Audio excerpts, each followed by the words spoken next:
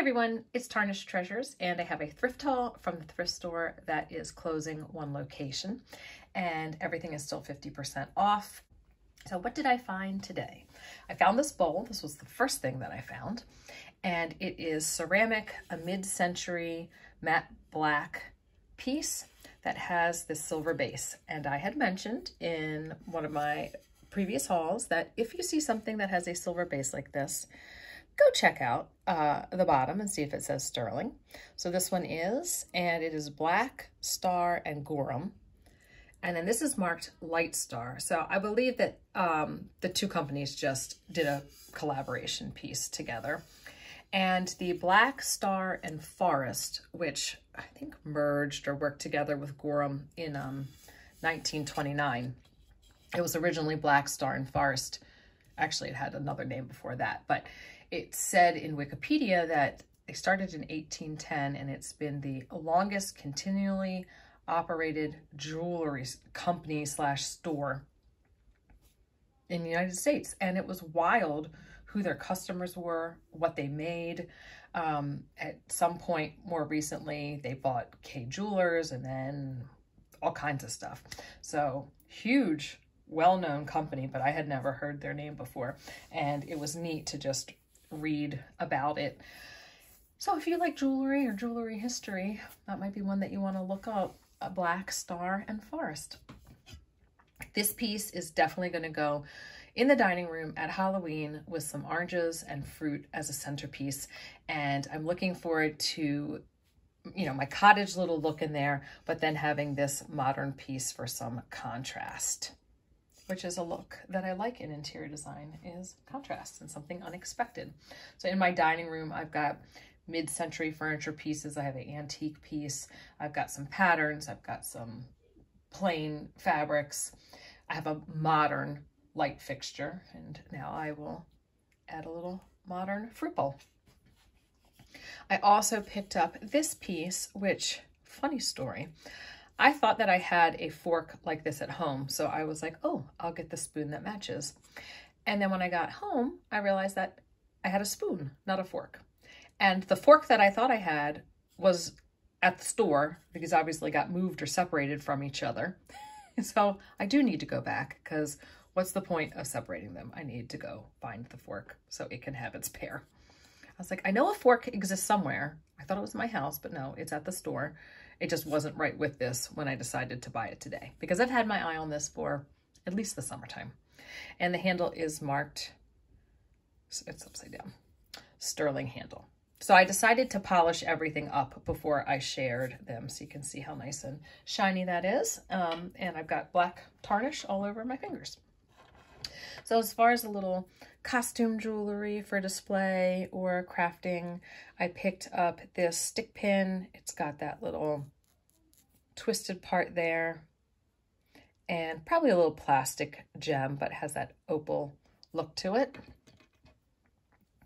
This is a clip-on earring. I did not notice the pair, but I like to find the clear rhinestones, and I've been using them a lot in my art. And it's got a number written right there, but I believe that's the only marking that I see. 5271. Two cute little rings. Really pretty little red gem.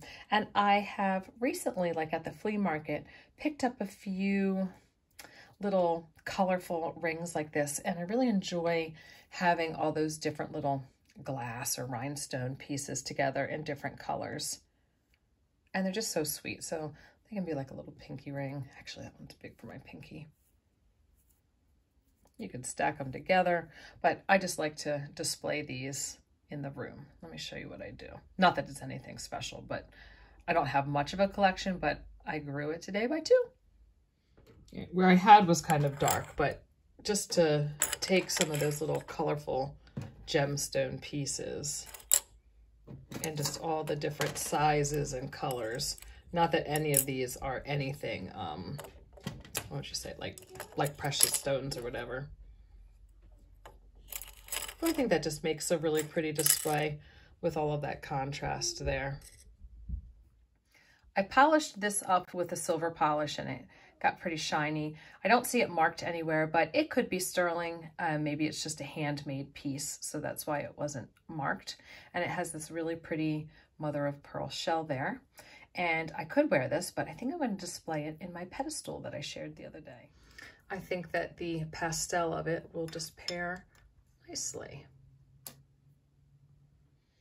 There were 2 rhinestone necklaces, and these were there last week, but I only purchased one.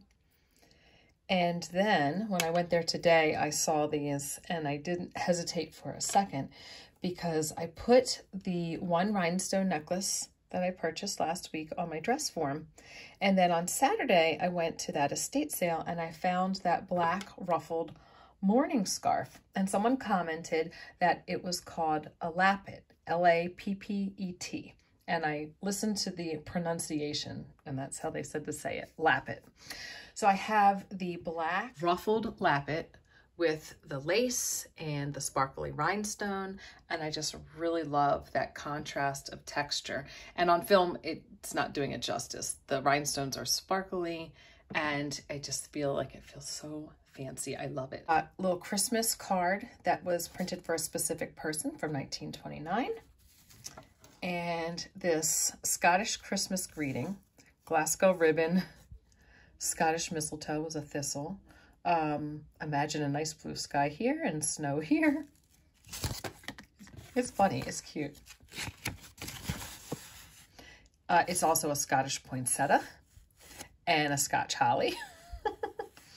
A butcher gave me the paper, myself I saved the string, a generous friend made up the verse, so it didn't cost me a thing. I borrowed the type from a printer, but he was a Scotchman too, and there's only enough for me to print a bright merry C to you and a Happy New Year, HNY.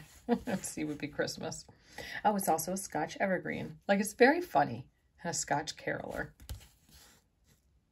Rustcraft, Boston, USA. There were these 3 star clips, I guess clips for curtain. So I always put up my piano shawls in the summer to block some of the light because it gets brighter in here in the early morning. So there were 3. I picked them up.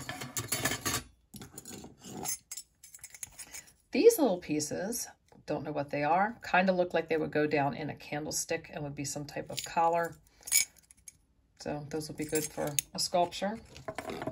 And I picked this up for the same reason. It might work in some type of sculpture that I do, just a letter opener that looks like a sword. And this little piece could always be a hat for something, just a little brass piece. Oh, I did find one of these little gold bar pins, and I have a few of those that I stick on my dress form on a little purse. That's been there for a long time. So I'm picking up some of the stuff I've had my eye on. I've been on the hunt for little books. So here's a little one from 1937. It's like a little agenda filled out. And I might use that in my sculpture, the Closet of Curiosities, possibly. A little Christmas Carol ephemera. Those are usually like handed out as like a Christmas thank you. Oh, it's got the little Pledge of Allegiance in there with a flag. That's neat. You can collect these, but I find a lot of these, so they can be good for collaging. And actually, it looks like maybe someone printed that and that was what she gave out as her Christmas card. Some neat old receipts. It says New York. That's neat. December 20th, 1889. Italia Lodge. Simeone. That was one of the big estates from almost 2 years ago that they still have stuff there. And there's stuff stamped, like embossed. Some type of Italian association. Maybe it's dues or something. I don't know. And there was this little bird that's got that little wire wrapped around it. That I think some mid-century pieces are like that, but also some like antique German pieces are like that. It's obviously not in great shape, but it's not broken. Just the wire doesn't look so great because usually it's crimped and that wire was all over the place, but I wasn't going to leave it. And then this really neat book, 1949, some optical illusions, Wonders of Science Simplified, and why the sky is red at sunset. Like, probably really neat explanations and then illustrations as well. Beautiful forms of snowflakes. Maybe, I definitely think I'd make copies of this if I needed to collage with it because it's pretty awesome. Lots of nice images if you're into planes. There was a lot of neat stuff with the planets and like weather systems that I was really drawn to. Is this something about how man has told the time through the ages? That is awesome. Yeah, this just might be a reference book that I just keep at the house. I think I could just make a whole video going through this book.